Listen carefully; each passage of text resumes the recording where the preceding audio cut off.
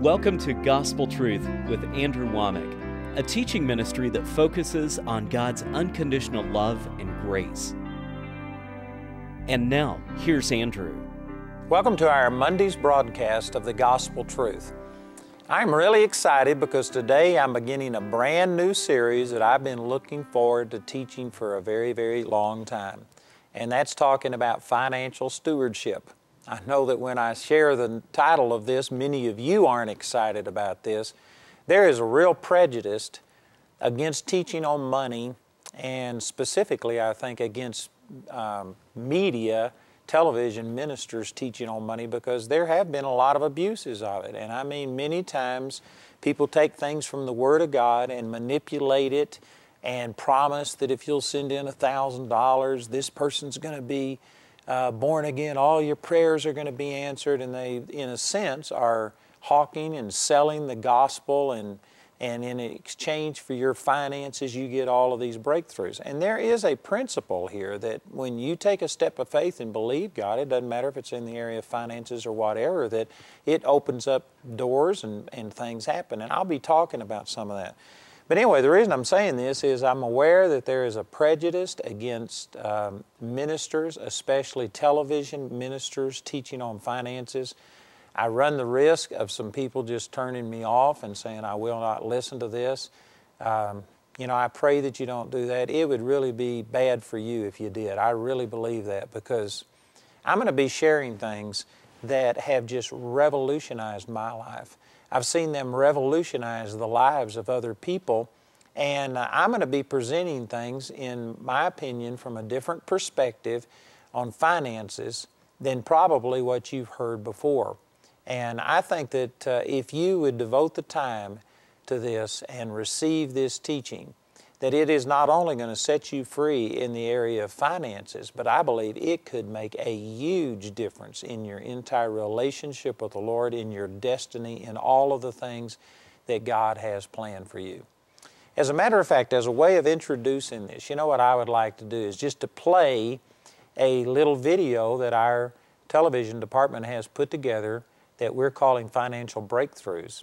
And I'd like to play this video about the Barreto family and have you see this, and then I'll come back at the close and we'll introduce this teaching on financial stewardship with this video. In 1999, I was actually the mortgage man.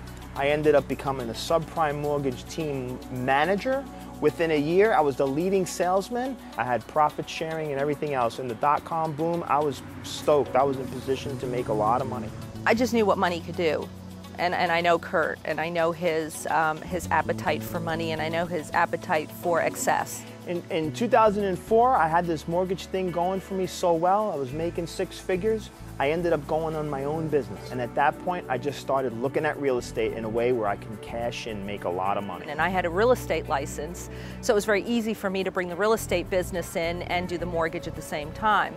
I started with my first house. It was a fixer-upper, built it up, leveraged it to another house and to another, until I had, at one point in time, close to $3 million in just real estate that I personally had in my name.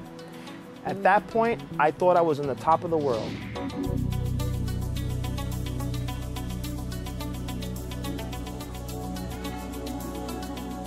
We lived in a very beautiful area in South Florida, Boca Raton, and you had to make money to maintain a lifestyle there. We did everything we could to make as much as we can.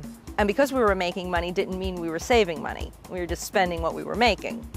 I noticed that the drinking was starting heavily, and I noticed that going out was a lot, and it just started taking a toll on the marriage.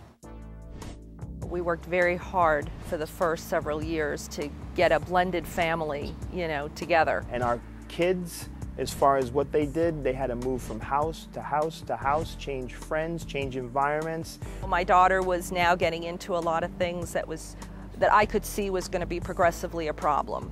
My brother and I were very, very close growing up. He was 4 years older than me, and he was my everything. He protected me.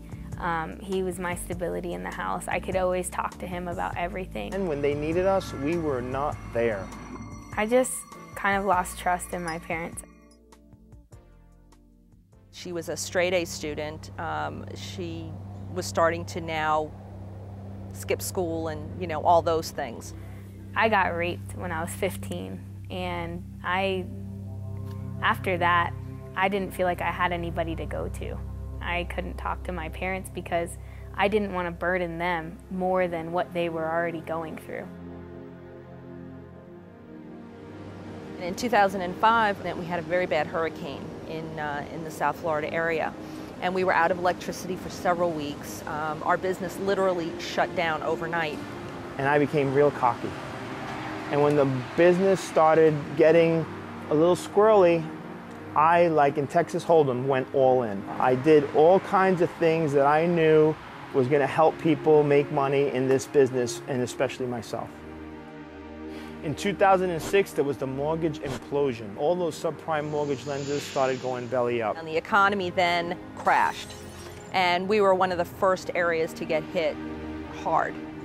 The banks that I had, 9 or 10 banks, they all collapsed and closed their doors the same week. And I had well over $1 million worth of loans with those banks. All my commissions that I drew from were evaporated. I had no money saved. I had already went through everything, and now I had my parents in the game. Everything that we had and everything that we were lavishing in literally was just pulled from under us overnight.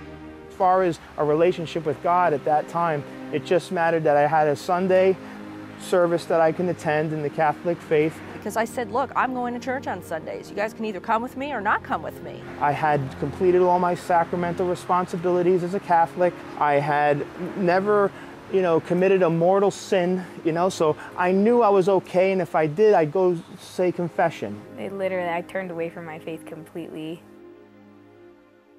So we decided, let's go to Charlotte. Let's make a fresh start of it. Tried to make it again working as an employee. Having been self-employed, working as an employee was a shot to my ego across the bow, and it was painful. My husband at that point had gotten a job when we went up there with a mortgage company, and a month later, they let him go. At this point, when I started losing that career and had to switch back to an old way of doing things that was my fallback in the car business, I felt like I was going backwards. Kurt now was going into even a steeper depression, and drinking, and now he was just becoming verbally abusive, and it was just not a good situation. He came to my house for Thanksgiving without his wife, and I found that kind of odd, but I know my brother had lost everything. That's when we spent some time together in my garage, him and his 2 kids, and the Holy Spirit just came over me, and I just started to read his mail and tell him exactly what's going on. And I was terrified because he was my older brother, and I think that was the beginning of something new for him, because he finally, for a moment here, he actually humbled himself and listened to his younger brother, the crazy born again. It hit a soft spot in his heart where he knew that he didn't have any answers, and that he had to deal with his character, and God was going to be his only way out. I embraced him and sent him off back to the Carolinas to his wife, and I said, look, if it's good for you, you can stay here at my house, and I'm just going to minister to you, and we're just going to talk about the Word every day, because that's what you need. We moved a couple of different times, and the last time that we moved, Kurt, I had developed a husband-for-hire business. Several months later, one night, my daughter had basically attacked me. We got into it really bad to the point where I think I hit her, and it just got really rough, and I just left. I got a phone call from the lady that Kurt was working at her house. I ended up at a customer's home when they offered me a cocktail at the end of the job. I took a cocktail, and then she went to get her kids, said, you can have some more. I refilled. She called me and said, well, before I call the police, I wanted to call you, but your husband's passed out on my couch. He asked me for one drink, and he drank the whole bottle. I didn't know what to do. Do I go after my daughter, or do I pick up my husband? I chose my husband. So I went to go pick Kurt up, and he was in fact passed out on this woman's couch. So at that point, that was my breaking point. I recognized I had to do something. I told him, I said, you need to pack your stuff up, and you need to go find whatever you're looking for, because it's just not here anymore. I took whatever I could fit in my U-Haul, and I drove down to Florida. On my way to my brother's, when decided to call him about 5 hours away, and knowing I was going to get there well after midnight, and I said, I just can't do this again. I felt like I was going backwards to childhood, and I said, I'll call you in the morning. I pulled in a rest stop just to gather my thoughts. The very next morning, went to the next exit on the highway, came down the road, and lo and behold, this storage facility right here was no more than 2 miles from where I had spent the night, and it ended up becoming my new home. He showed up to rent a unit. Kurt was, he was separated from his wife and his children. I don't think he knew anybody. The first couple of nights here was like hide and seek, trying to keep from the cameras around here and trying to make it where no one suspected I was living here. I didn't know I was going to end up living here as long as I did. I would be on the phone with my brother as much as I could, just trying to keep some kind of sense of sanity about me. See, I knew what was killing him. Coming out from the same religious background, I know guilt, condemnation, and shame was just eating him up from the inside out. And he more and more tried to bring encouragement to me to realizing that God was the answer. And I didn't understand his God. I only understood my God, which was the Catholic faith, and I went right to the church locally here. This is going to work out. He's going to go to Florida, he's going to go to AA, he's going to go to SA, he's going to go to NA, he's going to go to every A program there was, and he was going to be fine. I have the opportunity to minister the gospel, the truth to him, over and over, all day and all day. My brother hands me a book called Self-Centeredness, The Root of All Grief by Andrew Womack. I got to a place where I couldn't believe how self-centered I really was and how this book described everything that was going on in my life at that time. I go through this booklet and it leaves me now with more questions than answers. I turn to my brother repeatedly and he guides me to a website, Andrew Womack Ministries, audio teachings. He points me to a place called There. And I click on that. It was my first teaching. And then I realized where I was in my journey with God. I was there. People cannot live in storage units. It's against the law. I had actually taken on a rainy day, I says, I'm going to do something good for these people. That bathroom needs to be cleaned up. And I redid it. And wouldn't you know that little deed turned into, he turned around when I was getting ready to get thrown out and said, I'm going to put you in a house. It was so cold that winter that I couldn't have him live here. So I offered a house that I had that was vacant. I have a house, a rental apartment on the beach that needs some painting and sprucing up. I'm trying to get a renter in there and it's not renting, it needs to be cleaned up. You go in there and you live for free. And I moved out of this place, went over there and continued my teachings. I made it like a prescription, like a doctor. Here's what you need to listen to. I know exactly what you're talking. Go to the website, click over here, go to there, you got to listen to that. Whose righteousness is it?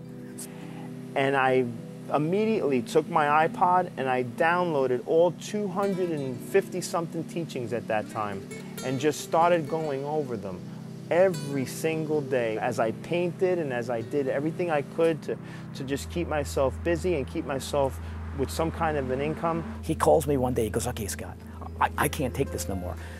I come to the revelation that I need to hear this word all day long. I mean, I just need to be on the phone with this. Kurt, he says, I want you to do this full time with me. He was not able to do that. So I told him, well, if that's the case, I'm going to have to go to the school. So I prepared myself to go to Colorado. So while we're talking on the phone, he's clicking through the website and it said, Jacksonville campus now open. I had to rewind it. I couldn't believe it. And when that thing hit, it's like the whole world came together in a puzzle, like a gear that just fit perfectly. Now I know why I'm in Jacksonville. And it was the same exit he got off at, months earlier. And God just laid it out for him. The first time I talked to Kurt Barreto, He told me he was separated from his wife, he had gone through a bunch of stuff, and he was just laying it all on the line and just turning it all over to God. Within 5 minutes, I had everything figured out on how I was going to attend. I would sit in front of the television and listen and absorb this information, and we would break out into little groups and talk, and we would have praise and worship. People would come up to me, lay hands on me. Wow, it was like filled with the Spirit and with God every day. The biggest change that I saw with Kurt is the transition from self-dependence to beginning to depend on God. And God was basically telling me, it's me that's doing all these things. Now, instead of calling me complaining or calling me with needing help, he's just calling me with testimony after testimony. At one point, I had spoken to him, and he said, no, you know, my brother Scott introduced me to Andrew Womack, and I'm going to start, you know, I'm going to really work towards that. And I thought, oh, no, he's not Catholic. My wife would have nothing to do with Jacksonville. So he starts visiting up there on weekends and calling me for advice. This is the way she's behaving. I don't understand this. I said, Kurt, just don't preach at her, but just say, this is what I'm doing because the Word says this. And just let that living Word go in her ears, because once it's in her head, she's not going to be able to get it out because it's alive. The only one thing I clung to was that anything is possible with God, and that the Spirit doesn't need my help, and that actually I made a pretty bad Holy Spirit. The Holy Spirit was a much better job at getting my wife's heart where it needed to be, so long as I just administered the Word. I actually remember waking up in the middle of the night and writing down a little passage, and God said to me these words. He said, you're not going to tell your wife anything. You're going to show her by your living example. And I could see a softness. I saw his body physique changed. I saw his eyes were different. I saw his temperament was different. That doesn't happen with AA programs and SA programs. I know that because I've been through so many of them with people. I knew that there had been something that had touched his heart, and I saw that in him, and I was happy. My dad basically put up an offer for me to spend my summer in an RV with him. And I get permission to have her come with me for the 2 weeks that she's here to school. She goes through one night and she's like taken back. She's almost crying. The people at Caris there were awesome. They just all had that same, you know, just sense of peace and contentment with life that I had never seen in anybody. In a 2-week time period, we had more interaction and more love and affection and meaningful dialogue than I've had for our entire 18 years of life. So I had to send her back home. That's what shocked me more than my husband, was that my daughter changed. And we actually could be in the same room together and love one another and speak to each other. We didn't have that. My wife still was very reluctant. It was my second year coming up. I had to make a decision. And I said to her, I says, look, I have to stay and do this. This is a life or death thing for me. This is more than just Bible college now. My mom decided that she didn't want to be alone. Everything just miraculously came back together. I didn't think you could unscramble eggs. But reality, God can unscramble anything. We've made it through the entire second year of school together. He was bringing his teachings into the house, which they were biblical teachings, you know, but I was not converting. I am Catholic. I'm going to stay Catholic. I finally graduate. My wife is ecstatic about that. Everyone comes to the graduation. And then there's the Summer Family Bible Conference. God really put it in my heart that I should come to Colorado to school. She got a job transfer from where she was. I got a promotion right when I got here so I could pay for school. Everything that I prayed for to get my wife to see the Holy Spirit and to take the baptism of the Holy Spirit came together in 1 week at the Bible conference. Before we even went to the conference and everything, I said to Kurt, look, do not expect anything. I'm going to listen, I'm supporting you. She had a Bible that she scribbled through nonstop. After the first day, I'm like, there might be something here. I kind of like it, you know. I love this speaker, and I really like that speaker. But, you know, the first 2 days, the praise and worship went on, and yeah, I just nodded my head, and there was no way my arms are going up. Well, about the third day, I'm hallelujahing around there, and I'm up on the, in front of the stage, and, you know, I pulled Andrew aside one day, and I said, I just want to thank you, and I got very emotional, you know, and I said to him, I said, I just want to thank you because you saved my life, you saved my marriage, you saved my daughter. I go, and you don't know how many people that you touch. You really don't. And his eyes welled up, my eyes welled up, and we're both like, you know, and he said, well, thank you. I said, no, I'm not looking for your thanks. I just want you to know that there are so many people that you are touching that you'll never know. And that's the gift of God, is to touch those you'll never meet.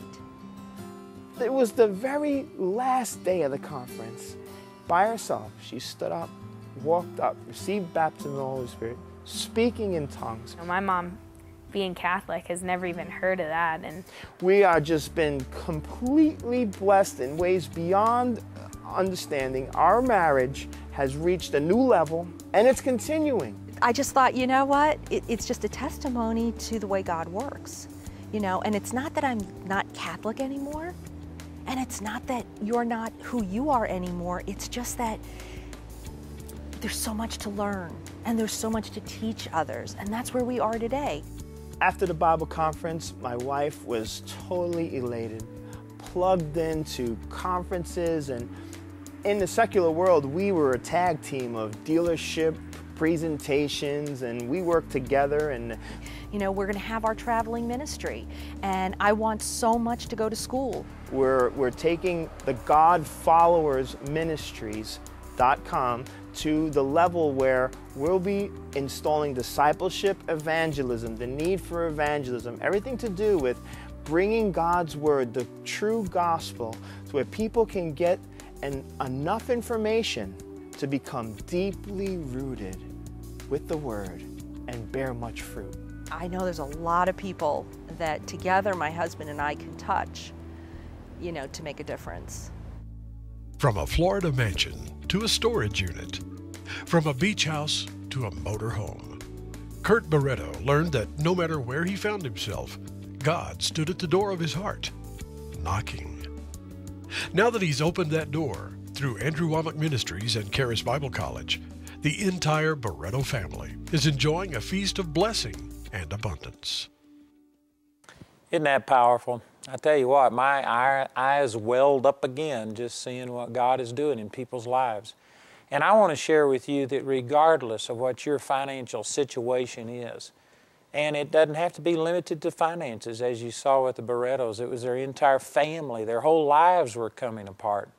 Whatever situation you find yourself in, God can unscramble eggs. God can fix whatever problem you find yourself in. And, you know, the statistics show that the majority of things that people struggle over in their relationships is finances. That it's just a terribly oppressive thing. And God has an answer to this. And this is what we're going to start talking about, is about financial stewardship. And I believe this is going to make a difference in your life. I've got a brand new book out on this, first time that we've ever showed it and offered it. We've got a study guide that goes along with it. We've got a CD set, a DVD set, as seen on TV, that is really going to minister to you. And I also believe that there's a lot of people that were touched today. Hope came into your heart through listening to Kurt and Lisa talk about what God has done for them. And we have a number on your screen, and I'd like to encourage you to call and let someone pray with you. They can give you these materials that we're talking about, but they can also pray with you, and you could begin coming out of this situation that you find yourself in.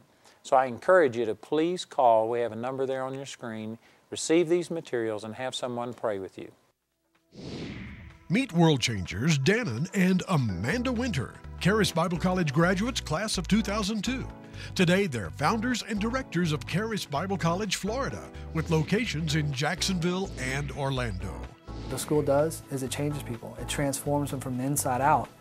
And once those people get changed, then not only do they have a better quality of life, but they can go out and affect other people. We invite you to check out Charis Bible College, Florida. Go to www.floridacbc.org for complete information. Change your life. Change the world. The story you saw in today's program is included, along with 5 additional testimonies, on the brand new Financial Breakthroughs DVD. This DVD includes 6 true stories that could change your financial future and help you experience the freedom of turning your finances over to God. It's available for a gift of any amount when you contact us. Or you can get the Financial Breakthroughs DVD as part of the Prosperity Package. This package includes the Financial Stewardship series on your choice of CD or DVD as seen on our daily TV program, the book, the study guide, and the Financial Breakthroughs DVD. The entire package has a catalog value of $114, but today you can get the Prosperity Package for a gift of $85 or more. Make sure to specify the CD or DVD when you order. I have learned that nothing is mine, so everything is God. What God has given me is not meant for just me, but it's meant for people around me. I didn't realize that everything belonged to God and that everything I had was a gift, and I was a steward, a watcher over what I had.